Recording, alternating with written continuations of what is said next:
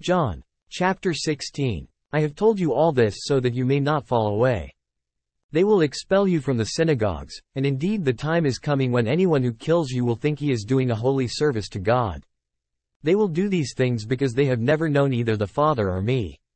But I have told you all this, so that when the time for it comes you may remember that I told you. I did not tell you this from the beginning, because I was with you. But now I am going to the one who sent me. Not one of you asks, "Where are you going?" Yet you are sad at heart because I have told you this. Still, I am telling you the truth. It is for your own good that I am going, because unless I go, the Paraclete will not come to you. But if I go, I will send him to you. And when he comes, he will show the world how wrong it was, about sin, and about who was in the right, and about judgment. About sin, in that they refused to believe in me. About who was in the right, in that I am going to the Father and you will see me no more. About judgment, in that the prince of this world is already condemned. I still have many things to say to you, but they would be too much for you to bear now. However, when the Spirit of truth comes he will lead you to the complete truth, since he will not be speaking of his own accord, but will say only what he has been told, and he will reveal to you the things to come. He will glorify me, since all he reveals to you will be taken from what is mine. Everything the Father has is mine. That is why I said, all he reveals to you will be taken from what is mine. In a short time you will no longer see me, and then a short time later you will see me again. Then some of his disciples said to one another, "What does he mean, in a short time you will no longer see me, and then a short time later you will see me again, and, I am going to the Father? What is this, short time? We don't know what he means."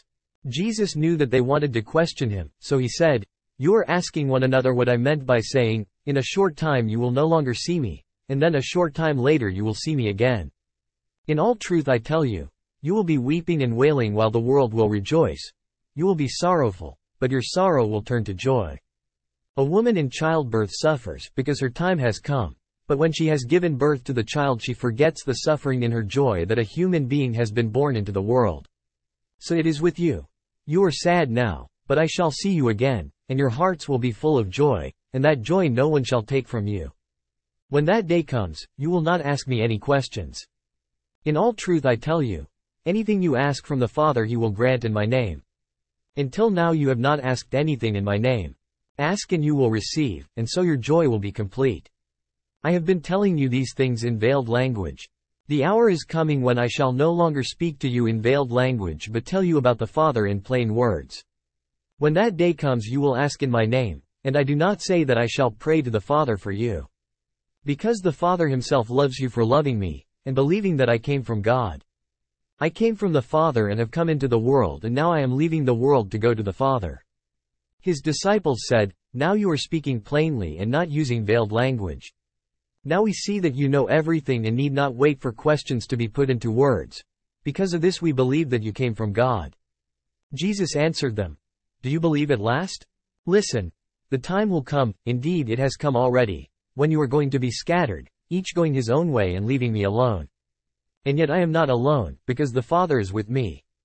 I have told you all this so that you may find peace in me. In the world you will have hardship, but be courageous. I have conquered the world."